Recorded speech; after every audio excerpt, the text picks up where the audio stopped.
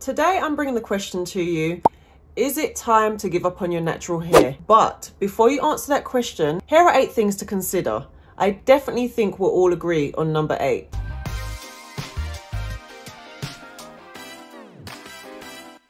Hey guys, welcome to my channel. I'm Miss Lauren the 11, and as I mentioned in the intro, I'm going to be looking at the argument for and against the question, is it time to give up on your natural hair? And I'm going to give you pros and cons. Okay, so number 1 being my biggest bugbear. So this is the con. Wash day. Wash day takes forever. It can take so long that it can even last a whole weekend. Although guys, there is a plus side to this. If you want to look at the glass half full, you can look at it as you are taking extra care, extra caution with your hair. So yes, it may take longer. However, you are doing what it takes to make sure your hair is getting gentle treatment and detangling and shampoo and moisture that it needs. Number 2, another issue with natural hair. This is one that I have battled with in the past, not so much anymore because I've now looked at it on the plus side. Number 2 is having to detangle your natural hair. Now, from what I remember when I was relaxed, or even when I straighten my hair, minimal detangling. As your coils and kinks and curls tangle up in one another, you're going to need to separate them to avoid breaking, snapping, and deterring anything that wants to minimize that length. Detangling, yes guys, we can be rough when it comes to detangling. It can take us forever and then we just get fed up. We want to rush through it. So the pro is to detangle less.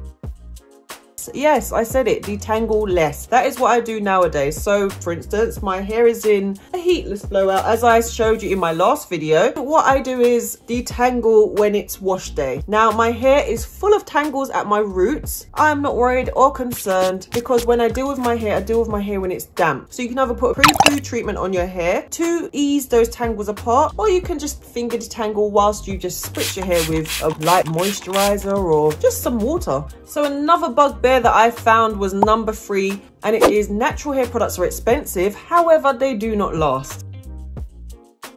Even if you don't want to say it, I'll say it for you. When I'm using a product on a consistent basis, I have to factor in whether this is something I'm going to be buying monthly or bi-weekly, because obviously if it is pricey, I'm going to have to look for an alternative. Number 4, this was something I struggled with initially during the beginning of my natural hair journey.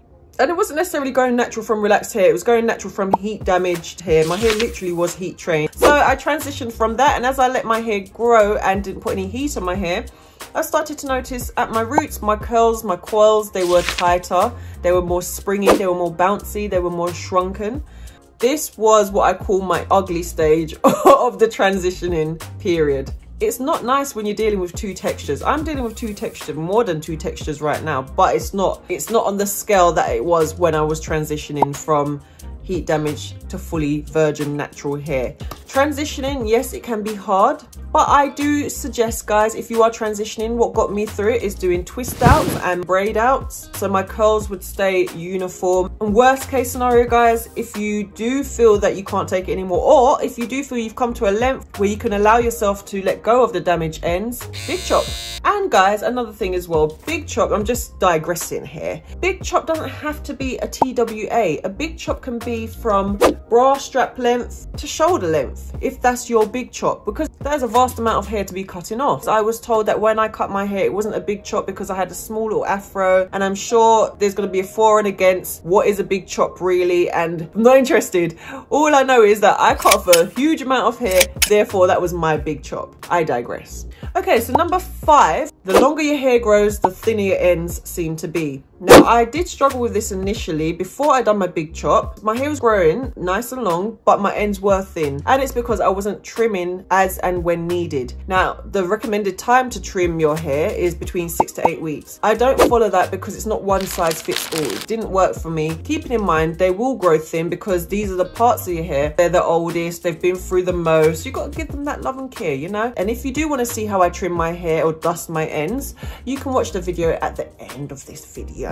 My little trick is dusting my ends. Anytime I see little fairy knots, some single strand knots, anytime I see knots or I see split ends like the ends are frayed, and in that video I do show you how to identify when your ends need to be cut if you have curly hair. Anytime I see my ends like that, I clip them. And I don't clip a whole inch, I don't clip half an inch, I clip the tiniest amount that needs to be clipped because that's all that needs to go. And then once I've done that, I'll seal it in with hair grease. And I find that sealing it with hair grease will help my ends to sustain a lot longer than just putting a cream on top of it. So that's number 5. Okay, so number 6. Protective styling, the bane of somebody's life if they don't know how to protective style, i.e. if you don't know how to cane row, if you don't know how to braid in general. And it's fine, guys, there's nothing wrong with that. Obviously, if you do go to get your hair braided by a professional, it can become expensive over time and you might just want to be more self-sufficient. My pro to this is effectively, guys, a protective style, in my opinion, doesn't necessarily have to be plaits, braids, cane rows, what have you. This is my protective style. A protective style effectively is a style that protects your ends. So my hair is tucked away, and what I do when I put my hair in a bun, I spritz it, seal it, tuck it in, and I leave my hair like that. If I want to, I will take my hair out at night and put it up in a pineapple because it's kind of uncomfortable at times sleeping with a bun at the back of your head. But if you can manage, guys, you just put on your bonnet and keep your hair like this, and then just take your bonnet in the morning. You've got your protective style. Hands are out of your hair, your ends are tucked away. Protective styling.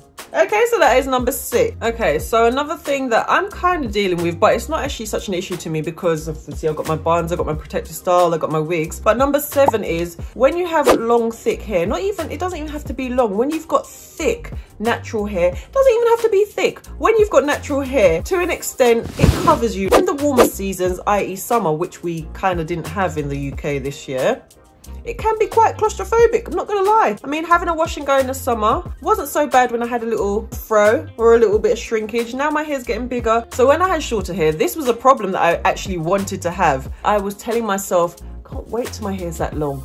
I will deal with it when it comes to the time. I'd think, what is she complaining about? She's got all that lovely hair. I know what she's complaining about now, I do. She is that one that had the hair that I wanted, who was my hair goals. Yeah. However, guys, there is a solution. As your hair grows, you manage over time how to deal with each stage, i.e. when you have a TWA, when you have shoulder length hair, when you have bra strap length hair, and when you have waist length hair. It doesn't just grow overnight, so you know how to manage those styles. You know what works for your hair. So there is your pro. It doesn't matter about having big, full, voluminous, natural hair in the summer because you know how to tuck it away. Okay, guys, so before we get on to number 8, if you are enjoying this video, don't click off now, but go and click on the subscription bar and also click that notification bell so you don't ever miss an upload. Back to this video. Number 8. All right, so this is the one I mentioned in the intro that I think we can all agree on. Whether you agree with me or not, this is what I'm saying. Curl patterns. I have got numerous different curl patterns. Now, predominantly my hair is a 4A, which would be nice if my hair was 4A all round, but I have looser parts in the front, and I'm not talking about that heat damage that I mentioned in my last video. I'm talking about right here at the front. When I have my hair out, I've got looser curls, I've got looser ringlets, so that's mostly about a 3A. Then at the back, so half of my head at the back, all hair, I'd say maybe about a 4B. Coily and very tightly curled. And at the back here near my nape, my hair is looser again, so maybe about a 3B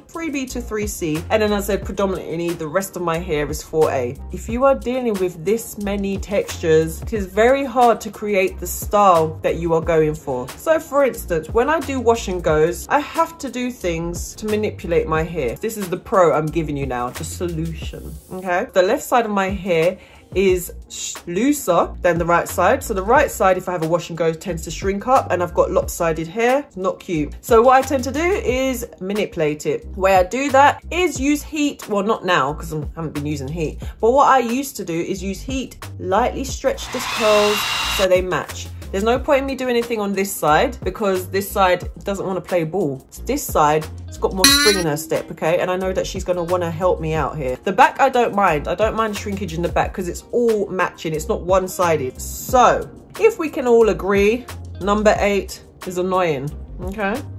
So with that being said, let me conclude to you. I don't think it's necessarily time to give up on your natural hair, guys. There are things you can do. If you are fed up with your natural hair, like me at times, throw on a wig, throw on a turban, throw on a head wrap, throw on a bonnet, put your hair away. All right, enjoy your natural hair. Enjoy every step of your journey. However, this is just my opinion. If you want to go relax, do your thing, girl. Go ahead. So anyway, guys, with that being said, that is the end of this video. And if you do want to see how I dust my ends, then you can click this video, or if you do prefer to see how I cane row for beginners, click this video. All right, guys, thank you so much for watching, and I will see you in the next one. Bye.